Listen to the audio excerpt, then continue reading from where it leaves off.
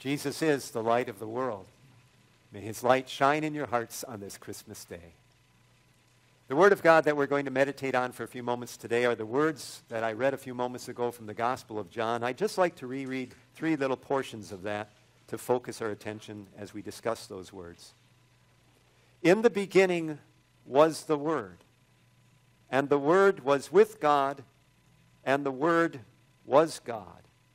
He was with God in the beginning. In him was life, and that life was the light of all mankind.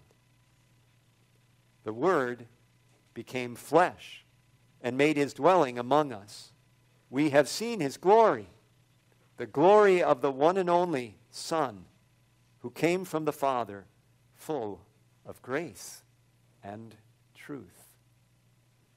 This is the word of our God. Let us bow our heads in prayer. Lord Jesus, on this Christmas day, we pray that our hearts indeed might see the light of your love for us, and through that love be changed as your followers to be lights in this world. Amen.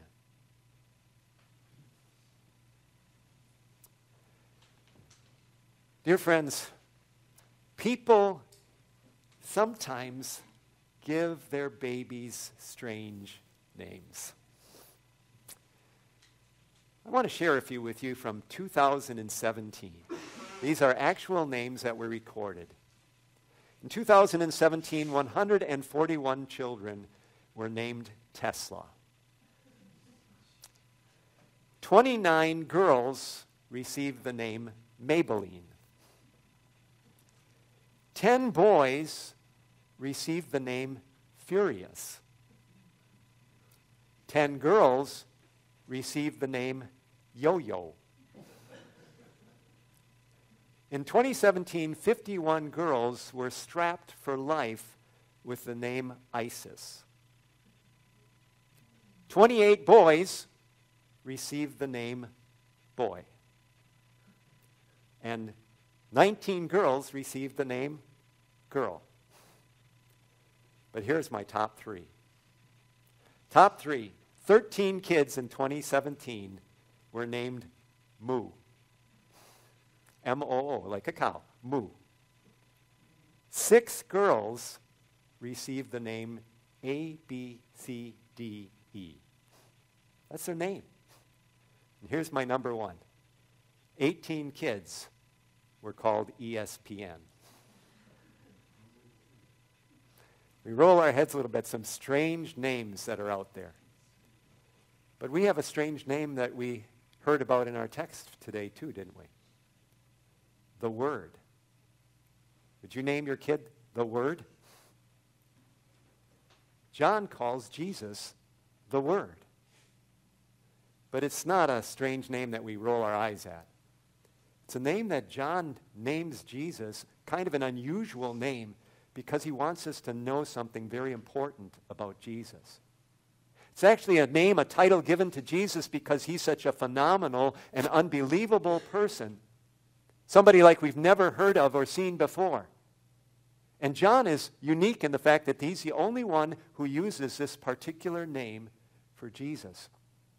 So why does John call Jesus the Word? Well, let's take a look at what he says about the Word. That helps to explain why he calls him the Word. He says, the Word was with God, and the Word was God, and he was with God in the beginning. See, John calls him the Word because he wants to talk about Jesus long before Jesus was born in this world and received the name Jesus. And so he's talking about Jesus as before he was born of the Virgin Mary, the Son of God who lived and existed in eternity already. And in eternity, he tells us that Jesus is God, and he's with God. Now that kind of boggles our minds. Because on the one hand, he's separate and distinct from God because he's with God. But on the other hand, he actually is God. And that's a mystery of the triune God that we can't possibly fathom. But that's who Jesus is in eternity. He is the very Son of God. And he was with God in the beginning. And that's where John helps us to understand why he calls him the Word. Because he says, through him, all things were made. Now, if you recall, when the world began and God created the world, how did he make it? He spoke. His powerful creative word was how this world came to be. And Jesus is that word, that powerful word of God. And John's telling us Jesus was right there with the Father and the Spirit creating at the beginning. He is the Creator God. But there's more that John wants to convey to us by that name, the Word. Let me illustrate something for you because it has to do with the way we know people and know about them. Let's say you're walking in a park one day and you come across a young man who's maybe 25 to 30 years old, it looks like. And you walk up closer to him and you see that he doesn't have a wedding ring on, so you kind of assume maybe he's single, maybe he's not married. And you notice he has a number of tattoos on and a kind of gold chain. You think, well, maybe he's a millennial because that's kind of the way the millennials dress. And then you notice that he's eating a sandwich, and the sandwich has lettuce and tomato and a portobello mushroom in the middle. And you think, maybe this guy's a vegetarian, right? So you've made some guesses. Do you know that man? Hardly, right? In order to really know him, you have to do what? You have to talk to him, right? You have to have a conversation. Ask him questions and hear what he has to say about himself. That's how we really get to know people. The same thing with God. We can know some things about God by observation. I mean, we can look at the world that he created and know that he's a powerful God. We can know that he's an awful wise God because he made people like us who are complex people.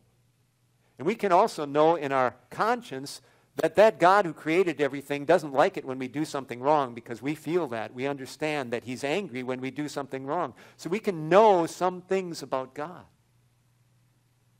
But we really don't know God as he is from observation. And that's why John says Jesus is the Word. Because Jesus is how God communicates himself to us, how he wants us to know him as he really is. We heard that from the right letter to the Hebrews this morning when we heard that God spoke in the past in various ways, but in these last days, he's spoken to us in a special way. He's spoken through a Son. And the amazing thing about the Word of God, the amazing thing about the way God decided to communicate with us is that the Word became flesh and lived a while among us. He dwelt among us. Now that word dwelled there, that's literally he tented or tabernacled among us. And that brings back to our mind that tabernacle that the people of Israel had in the Old Testament times, that tent that God told them to put up. And why did God tell them to put that up in the middle of their camp? Because God was symbolically telling them, I'm in the midst of you. I'm here dwelling among you. And that was a symbol for them that God was among them. But now when Jesus comes into the world, when the Word becomes flesh, God is really, physically dwelling among people. He is tabernacling among his people, only he's not doing it symbolically. He's here in this world with us, flesh and blood in this world. And when he came into this world, born of the Virgin Mary, the Word became flesh. He got a new name. And his name is Jesus. And Jesus means Savior. And see, that's what the Word needed to communicate to us about God. Is what we couldn't know about God is how much he loved us. What we couldn't know about God is that he loved us so much, he came into this world to live and to die and to rise again for us. As John tells us in this beginning part of his gospel, that Word was the life, and that life was the light of people.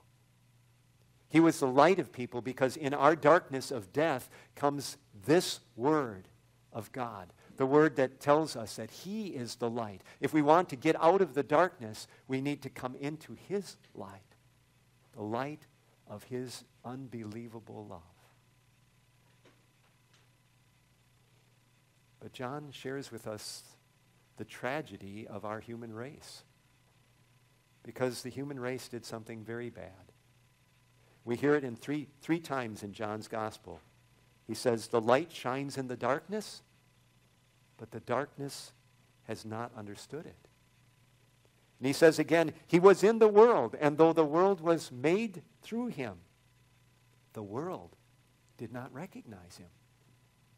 And again, he came to that which was his own, but his own did not receive him. See, when Jesus came into this world, the people on this earth didn't recognize him. They didn't believe in him. Especially the Jewish nation, of which he was a part. He was one of their own. He was a Jew. And yet they rejected him. They were offended at the way he came, as a baby, as a humble man, rather than as a glorious king. They were offended at the fact that he told them to confess their sins, to repent and believe in him. They were offended that he didn't take away the troubles of their life like the Romans who were lording it over them at the time. They were offended by the fact that he didn't tell them what they needed to do to earn their way into heaven. And so they rejected him. They rejected the very light that came into their midst, the one who was their creator God. Dear friends, let us be careful that we don't reject our Savior too. When we look at that little baby in the manger and all of the lullabies about Jesus at Christmas, let us not forget that that baby is our God. He is the Word who was God and came into the world in the flesh. And let us not be offended by the fact that he tells us to repent of our sins and turn to him in faith. And let us not be offended by the fact that he doesn't come to take away all of our difficulties and all of our troubles and all of our trials and aches and pains in the world. Nor did he even come to take away the fact that we all will die. He came to give us life, real life. And let us not be offended by the fact that he tells us to take our eyes and our hearts off of the things of this world, off of the reputations and the goods and the stuff of this world, and fix our eyes on heavenly things rather than on earthly things. Let us not turn away from him, but as John says, to those that received him, that is, to those who put their faith and their trust in him, he gave a special blessing. And that is the right to become children of God. And John's not talking about physical children. He says not the kind of children that are born of a husband's will or born of the flesh or that, but spiritual children, born of God, he says. And notice, born of God, which means it's not even our work, it's God's work that he does for us. He gives birth to us as his Spirit comes to us in the Word. And that's how the Word comes to us today, in his Word. That humble Word that we read in the Scripture is how the Word comes to us and dwells in us today. And as he dwells in us, he makes us his children. We're part of his family. And what a wonderful family to be part of. We're adopted children, but here is the real Son of God. And John tells us that Son of God is full of grace and truth. This is the family you get to belong to, a family where everything is about grace, undeserved love from our Father to us, and truth, the truth that guides us into the real life, the life that makes a difference in our world. What a wonderful comfort it is to know that the Word became flesh for us. In fact, that is a special comfort, especially when we have doubts and questions in our life.